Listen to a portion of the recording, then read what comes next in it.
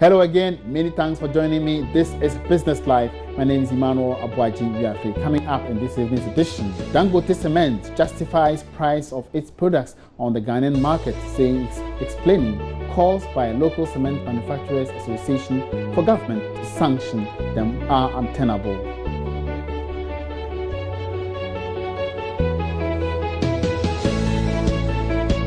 Current challenges with the economy and uncertainty surrounding the December polls having minimal impact on investments and deposits.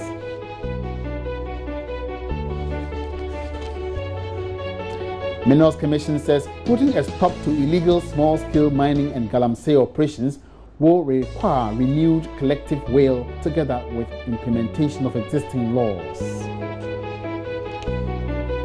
These and others coming up on Business Live today. Stay tuned, we'll be right back.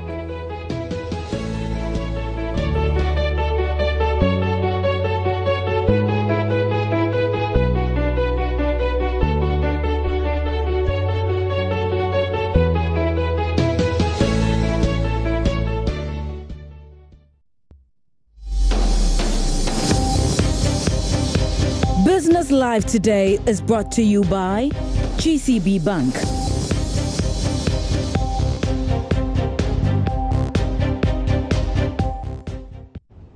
Cement manufacturer Dangote has blamed the recent attacks on its operations by the Association of Cement Manufacturers, in particular, on its increasing market share.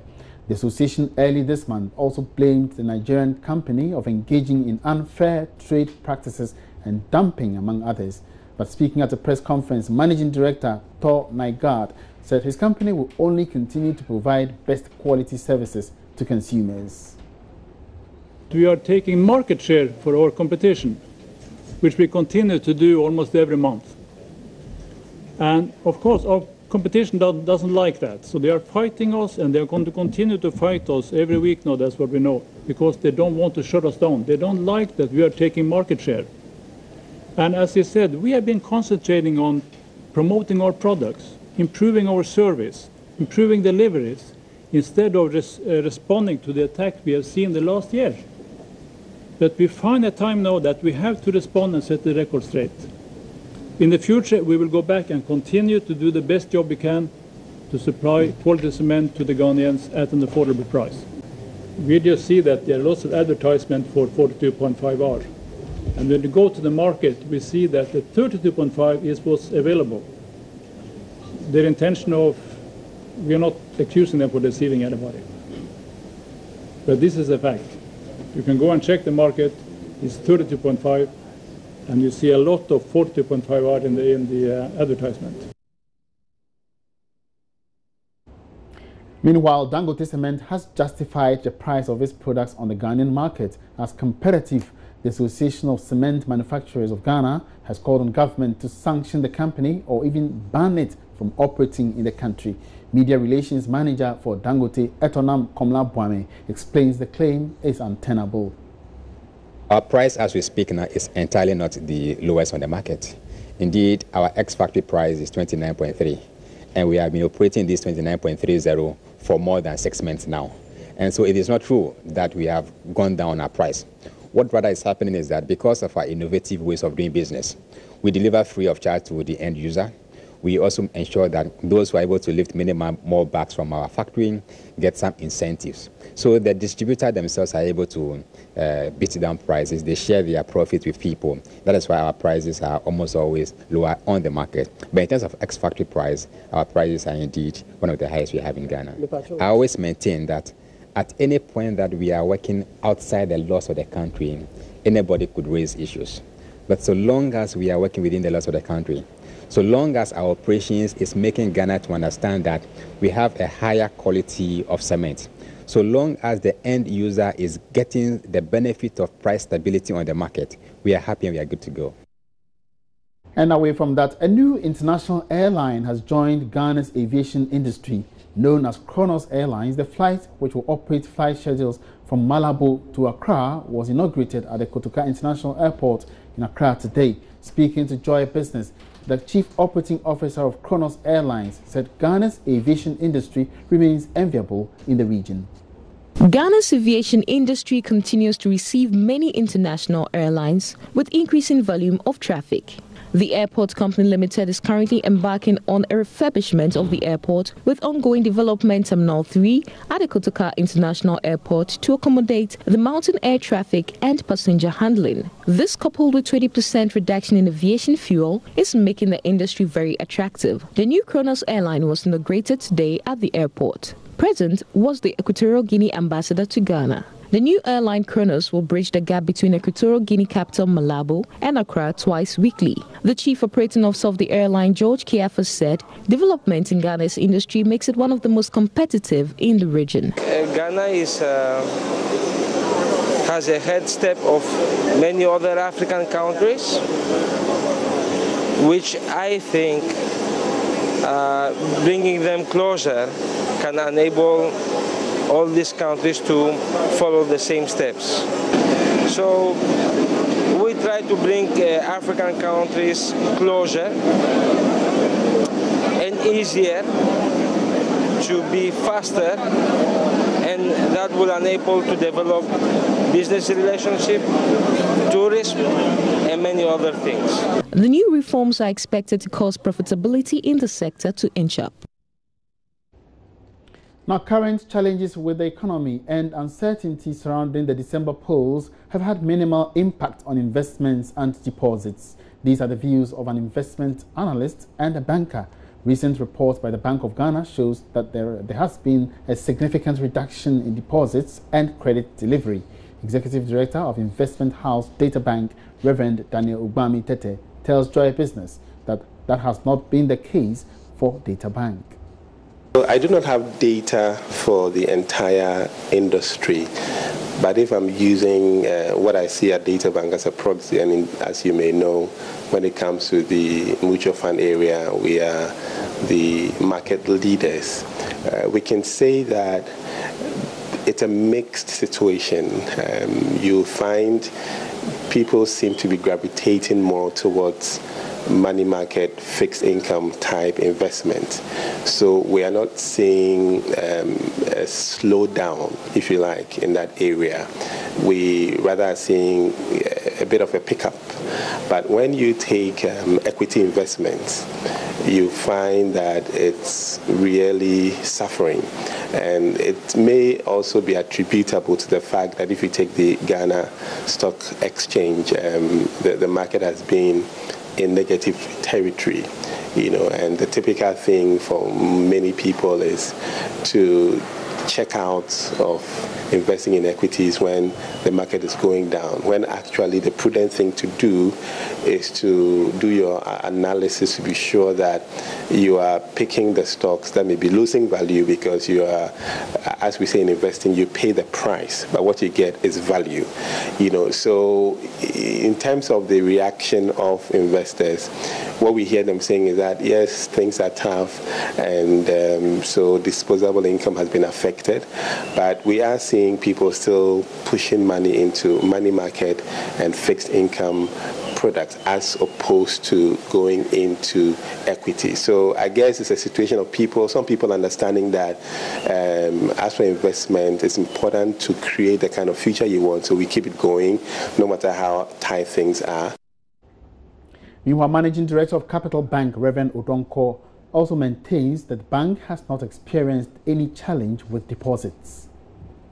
So long as we keep banking simple, we believe that the aggregate result of it is that we will build up the relationships, we'll build up the level of the banked population, and whether we have elections or not, we will still be able to grow our business. It's so safe to keep your money with the bank.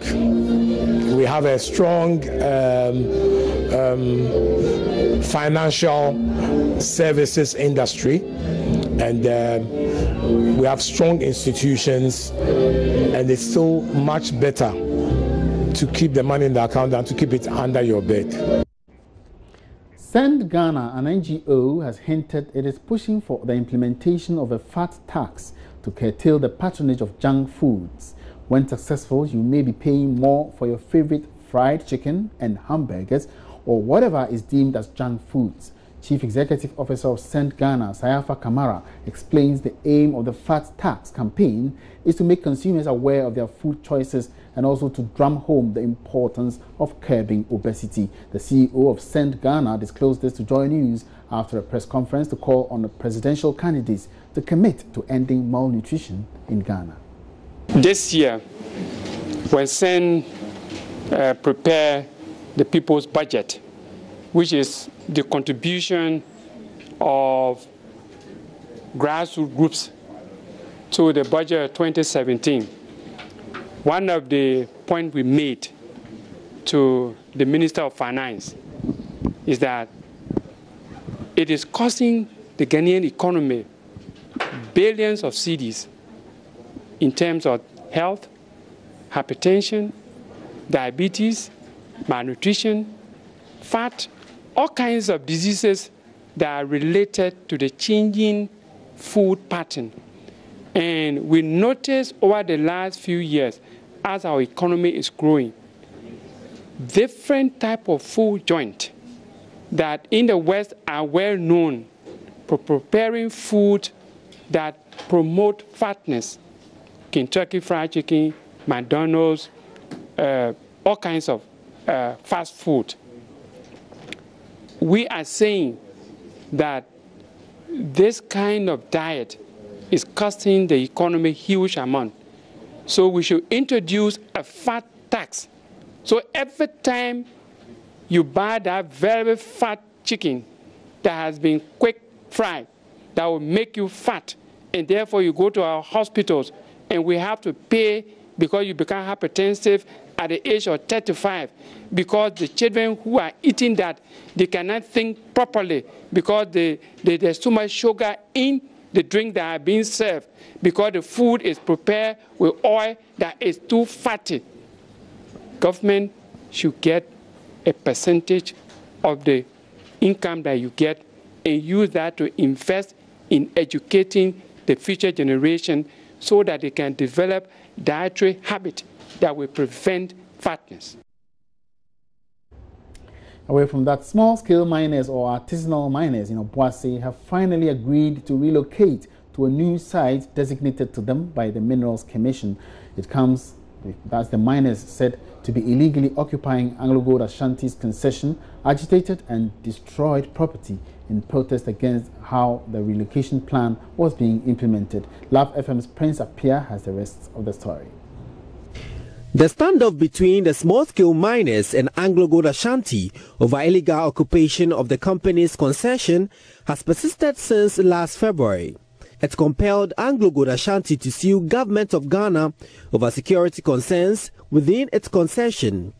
Anglo Gold Ashanti has released 60% of its concession to the artisanal miners, but officials are worried small-scale miners continue to trespass into the remaining 40% retained. The small-scale miners argue the relinquished area was not prepared for mining. I'm currently in one of the areas prepared for the illegal miners to come occupy. These pegs you see here indicate where each Galamsey worker, where in the local parlance they call ghetto, is supposed to occupy. So it continues like that. Everyone has his or her own ghetto to occupy. So the place is already prepared. But the illegal miners are claiming that most of the areas allocated by the Minerals Commission is not well prepared, and so they are not going to come.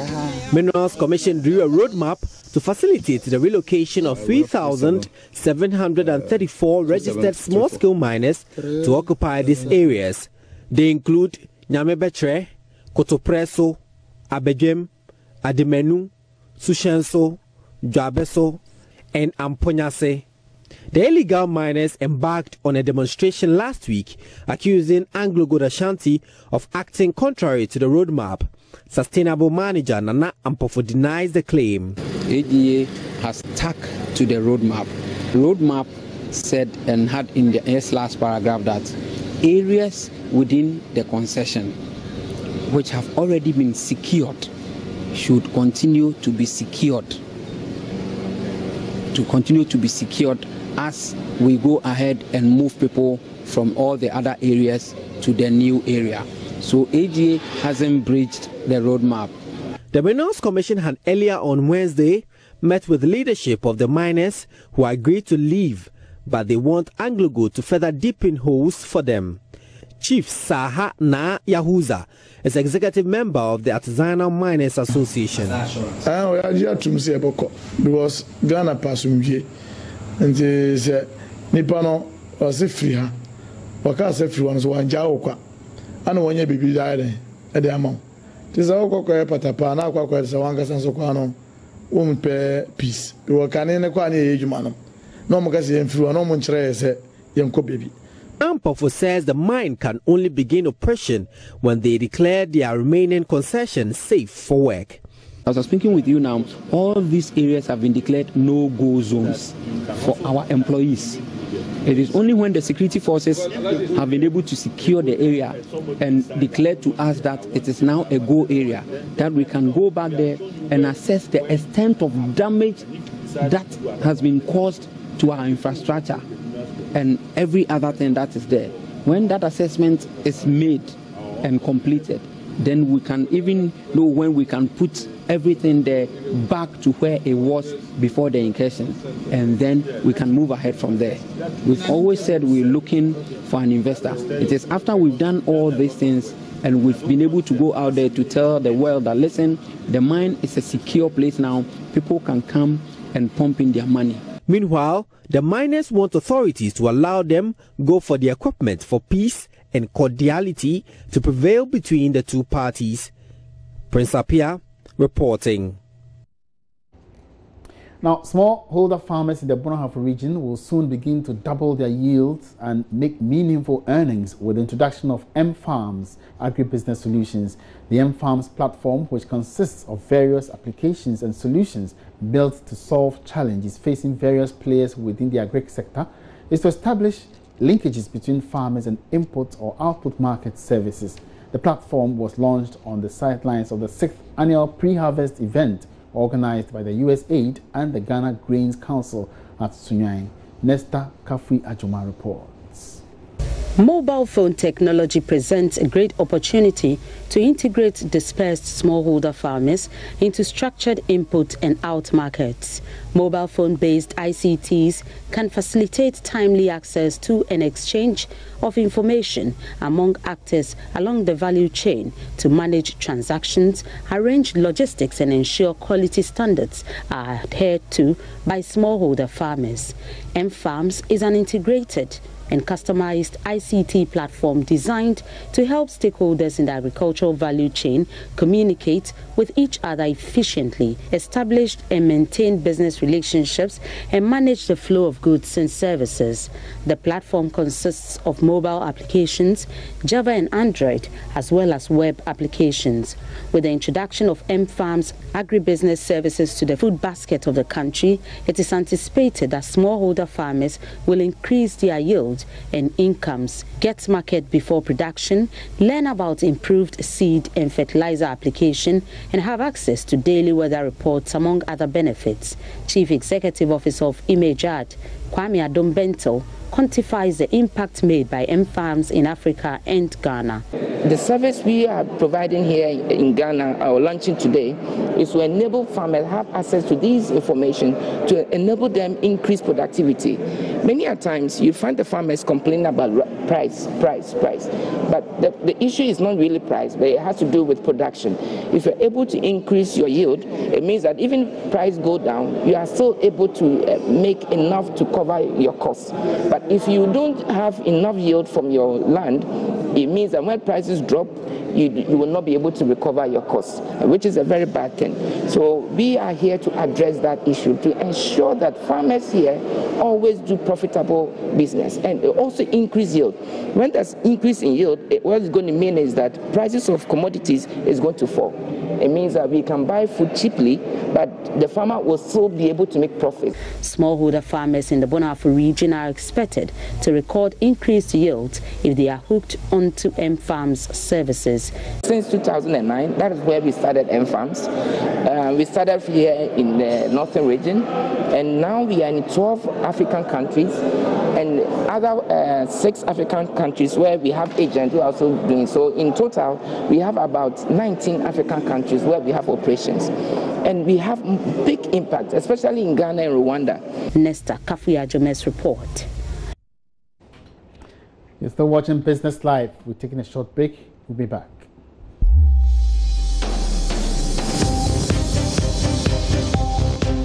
Business Live today was brought to you by GCB Bank.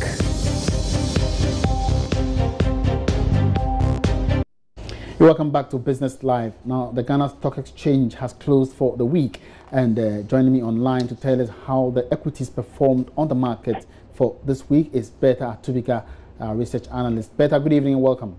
Hello, Emmanuel. Good evening. Now, Bertha, which equities did extremely well and which were the losers? Okay, thank you very much, Emmanuel, for today. Before I even talk about the movers today on the stock market, let's say this past 2 trading days has recorded or seen much equities trading in terms of volume, that's the total volume of shares trading. Over 200,000 shares were traded yesterday, and today we saw a similar trend. And that was because we saw UT Bank yesterday and today trading very huge volumes of shares, but the equity is still priced at 3 pesos per share. And today it traded 209,200 shares at 6,276 Ghana cedis. We had other equities trading. CAL traded 12,900 shares at 80 pesos. EGA, that's EcoBank, traded 2,100 shares at 85 pesos per share. And we had ETI still at 11 pesos per share after trading 11,300 shares. FML traded quite a large number today. Yesterday we saw below 500 shares trading FML, but today traded 2,000 shares at 9.80 pesos, so at 9.80 pesos. And this value, from our analysis, is undervalued, and there's a possibility that the equity could add up to investors' capital before the end of the year or by end of first half 2017. GCB traded 300 shares, and the equity is still at 3.50 pesos. Gold traded 100 shares at 1.17 pesos. PZ Cousins is still at 22 pesos. After trading 100 units of its shares. SIC also traded 2,500 shares at 14 pesos per share. And then Total traded 1,100 shares at 4 pesos per share. So today, Total gained 4 pesos on its previous. It lost 9 pesos. Total lost 9 pesos to close at 2 cedis per share. Previously, Total was trading at 2 cedis, 9 pesos per share. And This drop is not encouraging for Total at all. This year has not been a very good year for Total. It has lost more than 50% of its share value this year. Unilever traded 500 at 8.47 pesos, and we saw UT Bank trading the highest volumes at 3 pesos per share. So this is what we had. We had 40 transactions or trades going on the stock market, and then the total value of the shares that traded closed at 60,141 Ghana cedis. All right, thank you very much, Bertha Atubika, for that update. Now time for the interview of the day.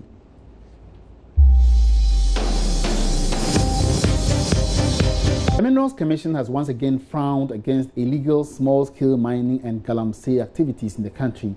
CEO of the Commission, Dr. Tony Orbin, urged a collective will to complement existing laws to make it more punitive for culprits to persistently engage in such illegal activities.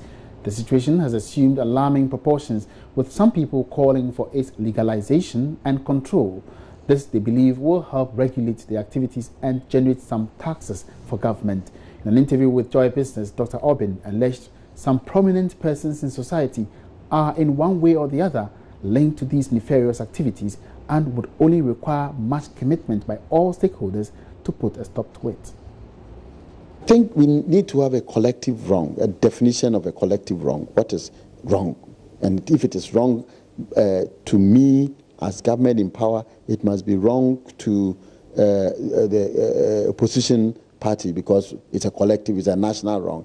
And so once the illegal miners know that, hey, all the parties are against us, they will try and formalize themselves. I'm not saying that people should not work or do small-scale mining. I always am quick to add, because I know what it is. I know that small-scale mining is good for our country if we do it properly.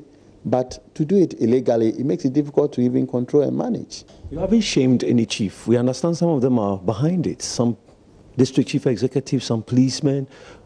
We haven't really been able to get them to do the right thing.